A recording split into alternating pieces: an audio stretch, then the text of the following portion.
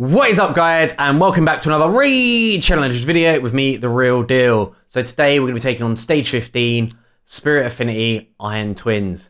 So I've got a really cool team for you guys. It's a 100% win rate, which is obviously really important because no one likes to burn energy. So yeah, let's just get straight into it, and then I'll talk you through the gear and the masteries. So this is the team, guys. We've got Stag Knight, Godseeker, Mithrala, Dur, and Geomancer. So Stag Knight is amazing for this boss. He does decrease attack and drop defense. However, you may want to turn those off and only do his A1. It's all about his slow. So we slow down the boss. That means we can get more heals in. And what happens with this boss is basically when you reach certain thresholds on his HP, he cleanses himself, turns around and does some big old smacks to the team. So basically if you put a slow on him, that means you've got more time to sort of heal in between those and keep everyone's HP topped up so you don't drop when he turns around and smacks you. Godseeker, what an amazing champion. She is probably one of my favourite champions in the game. You can use her in so much content, and she's only a void epic, so she's very obtainable. But yes, basically you can use her in clan boss, you can use her in dungeons, you can use her in Doom Tower and Doom Tower bosses. So she's viable for like all end game content. Amazing champion. But what's she doing for us in this? She's doing loads of healing. She extends our buffs, but also she has 2 revives. So basically, if someone's about to die, she puts revives on deaths on them, so they come back to life. And then if that's on cooldown, she'll revive them. And that revive also has reduced cooldowns as well. So say Geomancer dies, she'll pick him back up, put his skills on cooldown. So reduce the cooldown of his skills. And then that means he can throw his HP burn again and start doing more damage, which is just absolutely brilliant. Mithrala, I think everyone's using her. So basically, she throws out Hex, which means all of our abilities do more damage. She's throwing out Poisons, which helps speed up the run. She also cleanses as well and puts on Shields and Strengthen.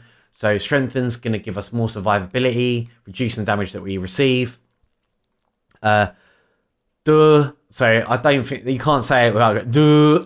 But yeah, so Dur, great champion as well. I think really underrated and is great for this. I know lots of people using Duchesses and stuff for this, but not everyone has a Duchess. So Dur, what does she do? Is it a she? I think it's a she.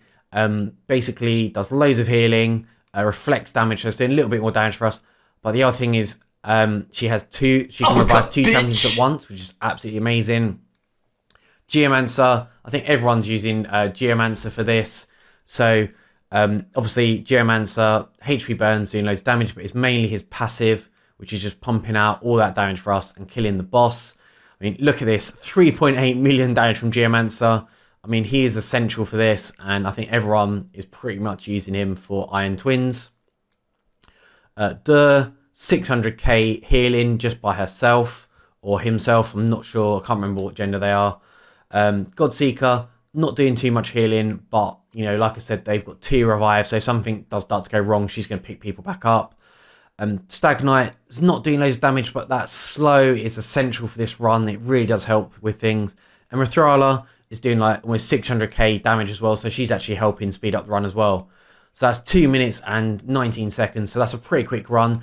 And this varies between sort of 2 minutes to 3 minutes runs, so it's pretty quick. But anyway, let's check out the team's gear and stats. First up, we've got Stag Knight. So I actually had to re-gear mine for this boss. And my God, I must have spent about 30 million silver leveling, rolling gear and re-gearing champions for this boss. But anyway, gloves, we've gone defensive, accuracy chest, speed boots, defense ring, HP amulet, and then an accuracy banner as well. Total stats, we've got 46k HP, 3.1k defense. I would like that to be a little bit higher. I think 3.3k defense is should be around your minimum. Speed 231, and then accuracy 537. It'd be better if it's around 550. So you want 550 to 600 accuracy. One of the really important things to point out is that he attacks an enemy 2 times and has around 50%. Is it 50? Yeah, 50% chance of placing decreased speed. And the mastery that's really important to take on him is Sniper. So Sniper gives you an extra 5%, so that's 55% chance hitting twice, to land that slow, so that's really important. And then the rest is just sort of accuracy, trying to keep our turn meter going so we get more turns, so we're a bit faster. And it's just all about damage and survivability on the offense tree. So that's Stag Knight. Next up, we've got Dur the Hungerer. So it turns out it is a dude. I'm not sure why I thought it was a chick. But yeah, just did the boob check. Yep, it's definitely a bloke. So gear, we've gone Immortal and Regen. Gloves, HP. Defensive chest. Speed boots. Ring, defense. HP, amulet. And then resistance on the banner. To be fair, he probably does need a re-gear. I'll probably change the banner to HP, just a bit more of survivability. So we've got 54k HP, 3.5k defense, 219 speed, and then the rest of the stats don't matter. That was one of the mistakes that I made when first gearing champions out for the Iron Twins, is that I thought I really focused on resistance, and I had all these champions with like 600 resistance, and they were still dying when the boss got really like to the end, at the end where like he does even more damage. So it just turns out that defense is actually, you should prioritize defense over resistance. You'll have better survivability. He's actually got no masteries. If I was to take masteries, the most important ones are Steadfast, gives you more HP, so a bit of survivability. Lay on Hand, so better healing. Healing Savior as well is a great one. So if their HP does drop below 40, they're going to have 10% more healing. Rejuvenation, so that means you're going to do more healing as well. Blast Proof as well, so it reduces AoE damage by 5%. And then the last one that's really important is Delay on Death. So basically that's going to reduce damage that you receive from the boss. So those are like the most important masteries. Next up, we've got Geomancer. So this angry little garden gnome. You know, everyone is using him for Iron Twin. I think the only way really to go with him is triple perception, because it's going to be really hard to reach that accuracy threshold without it. So gloves, we've got defense, accuracy chest, HP boots, defense ring, HP amulet, and then an accuracy banner. As you get, this is an awful banner, but it's literally like the only one that I could get for dwarves that was 6-star. So total stats, we got 48k HP, 2.5 defense. I'd love that to be around 3k, 200 speed, then 559 accuracy. Accuracy is fine. Would like it to be a little bit higher, but it's okay.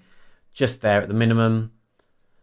Masteries, very standard masteries for Geomancer. So basically just all about damage and cycle of magic as well, just to have that chance of reducing our A3 so we can get more HP burns out. So Geomancer, Godseeker, so Godseeker number 3. We've got Fortitude, which you get from Bommel, and Stalwart. So Stalwart's a great set for the Iron Twins, really helps reduce damage that we're receiving. We've got HP gloves, defensive chest, speed boots, defense ring, defense amulet, and defense banner. 44k HP, 4.1k defense, 200 speed, and then none of the other stats really matter. And then all about those masteries, so same again.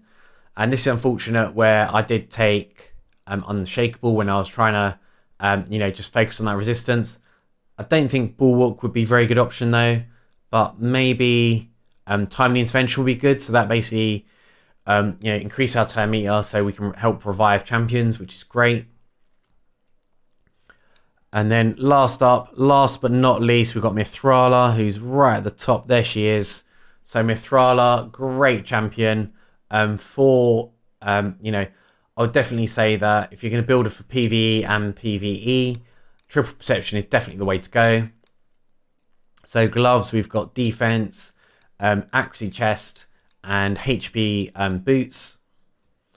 So this ring should be defense or HP, but the reason it's attack is basically it's the only reaction gear that I've got that has the stats that I need. So unfortunately, that's why I had to go attack. And we got HP amulet, and then an accuracy banner. Wish it was 6-star, but unfortunately, it's just the way it is sometimes. So we got 59k HP, 3.4 defense, 229 speed, and then 619 accuracy and 225 resistance. So basically, with a aura, that means we've got about 1,000 resistance. So yeah, just an amazing champion. And resistance is kind of important on her. You do want to focus your accuracy, but you know, a bit of resistance in there does help bump up her resistance. And then I think these are just very, very standard masteries for Mithrala. Yeah, just all about getting that eagle eye. And yeah, counterattacks are brilliant on her as well. So yeah, great champion. Yeah, so that is the end of the video, guys. Thank you so much for watching. If anyone does have any like team comps that they do have that work on Spirit Affinity, Iron Twins, please do share in the comments. You know, just tell us, you know, who are you using, what gear sets and what stats. I'd really appreciate it. Help your fellow raid players out. And yeah, thank you so much for watching, guys. I hope you enjoyed the video. Please leave me a cheeky thumbs up. Make sure you smash that subscribe, and I'll see you in my next video. Peace!